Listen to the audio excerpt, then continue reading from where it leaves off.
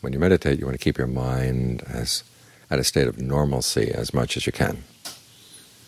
And John Lee's image is of a post at the edge of the water. The water rises, but the post stays in place. The water falls down, goes back out. The post stays in place. So the breath comes in, your mind is steady. Your breath goes out, your mind is steady.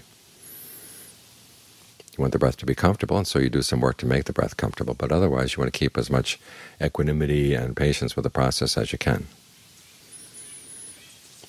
because you're developing good qualities to use in the world. Because look at the world, the way the world goes. It rises and it falls. Things get better and then they get worse. Things you like come and then they go. Things you don't like come and then they go. That's the normal way of the world. But for us, the mind doesn't stay normal when these things happen.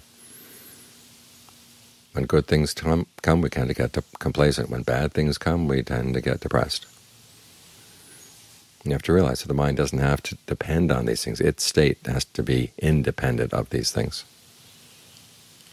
It has to maintain a state of normalcy as the world goes through its normalcy. But the normalcy of the mind shouldn't go up and down. The normalcy of the mind is something that's steady and still, alert. It's not like you're dead to things. You're alert to things, but you realize that the way they go and the way you go are two separate ways. You've got to keep steady as they move. Otherwise you can't see their movements clearly, and then the movements get into the mind, where they can wreak all kinds of havoc.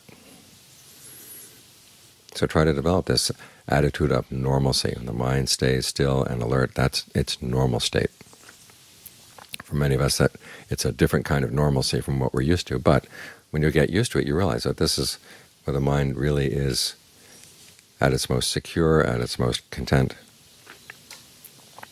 Because it's not being starved of things outside. That's what people are afraid of. If you don't get excited about good things, you're going to be starved. We've got the good things inside to take their place, and they're much better.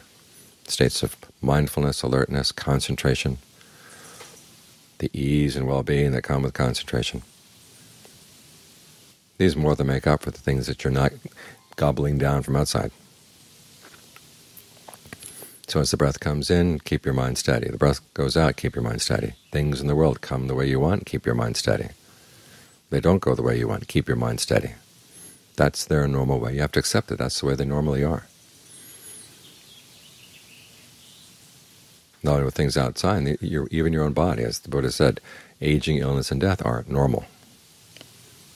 But the mind treats them as abnormal, and so it gets itself all worked up. But if you can face all these things, good and bad, with a normal state of mind that's steady and alert, you can live with them without suffering, because you don't take them in. Your normalcy is one thing, their normalcy is something else. Always try to keep that division in mind.